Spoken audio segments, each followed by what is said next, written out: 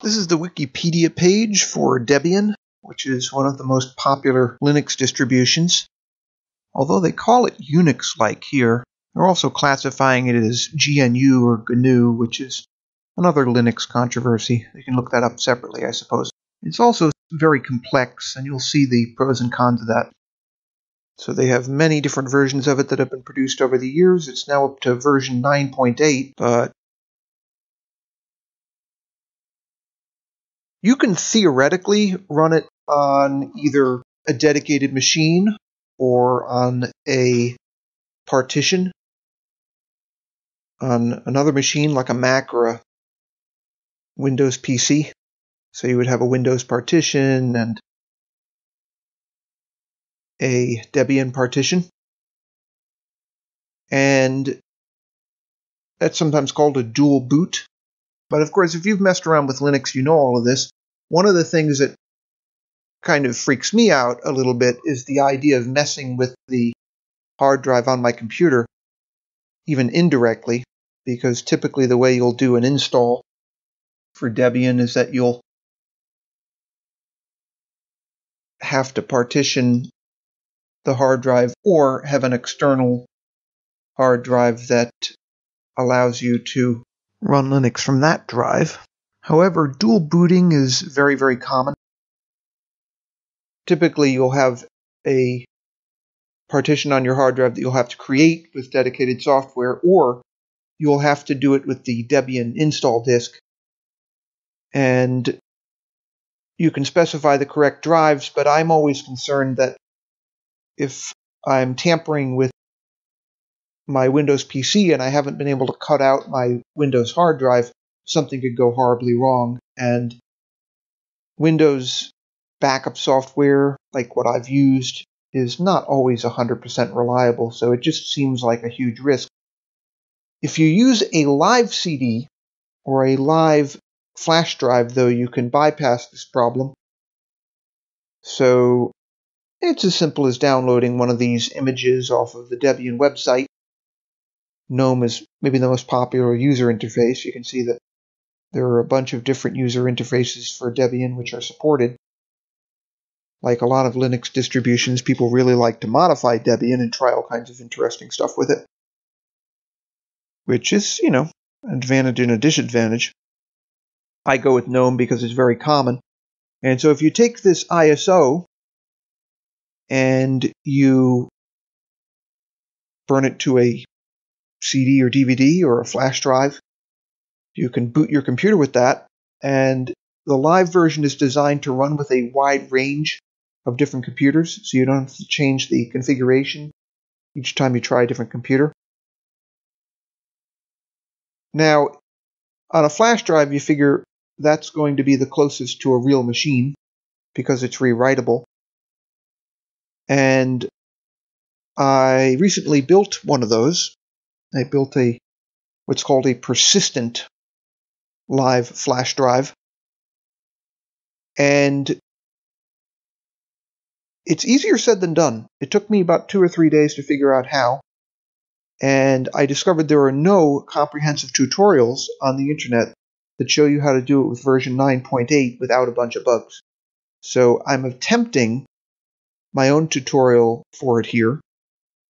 And very quickly this will become obsolete when they come out with Debian 10, for example.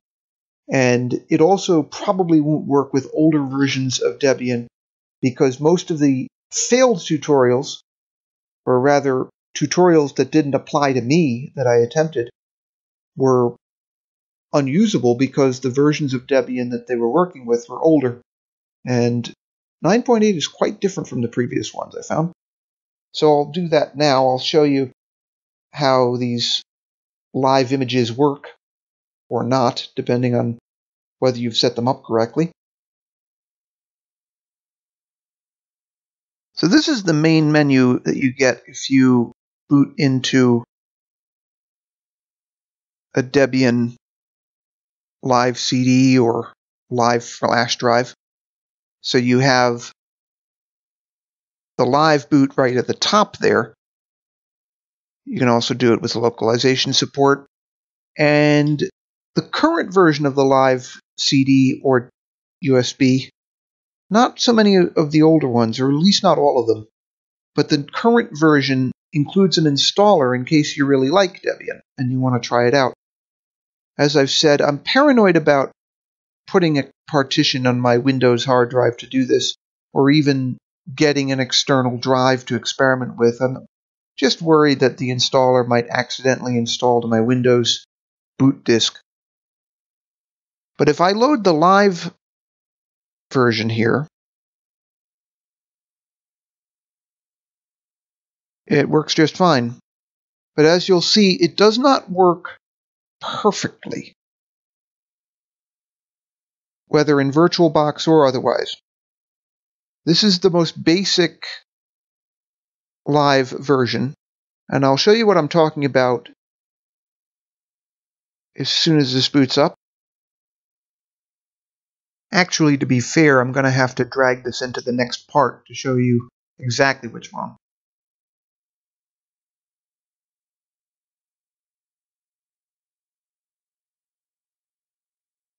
Okay, so over here you have the activities. This pulls up a dock that's very similar to what you see in Mac OS, or in Ubuntu for that matter.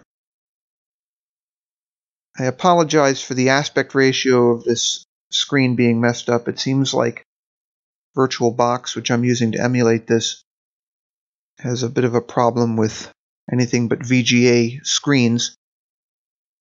Can't emulate anything else, at least in the install that I have.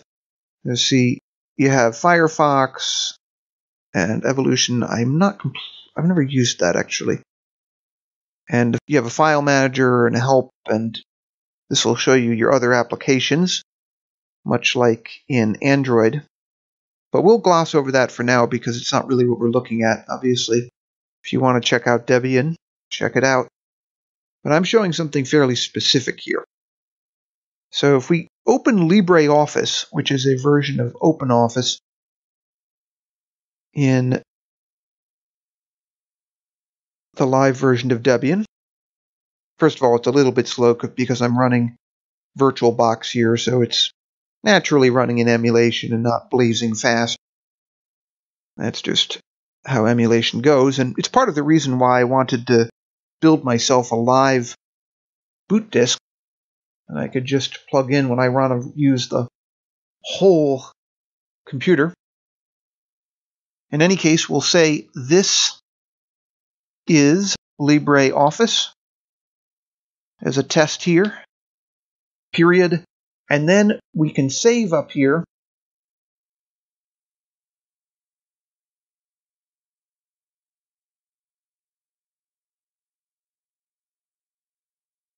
We save up here. We have a documents folder. See, this is a lot like Windows or Mac OS actually. It's in your home folder and you have your different content here, just like in Windows or Mac OS. And styling is very much like Mac OS. This is actually the GNOME interface. This is every Debian distribution you can find, of course. So we'll say test, or maybe LibreOffice test. We'll be a little bit more specific. LibreOffice test, and we'll save it.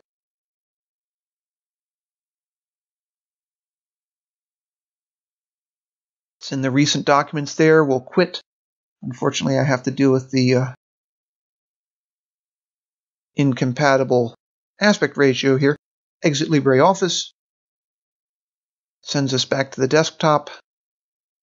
And if I want to open that file, we'll go to the Documents folder. Actually, I should jump back there to show you what I just did. This is your file manager. See that? So if you click that, you get your home folder.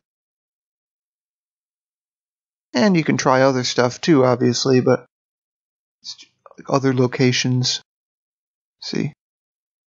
But let's stick with the Documents folder for now. Oops. That was another shortcut of another kind. So Home, Documents, or I could just double-click the Documents folder here.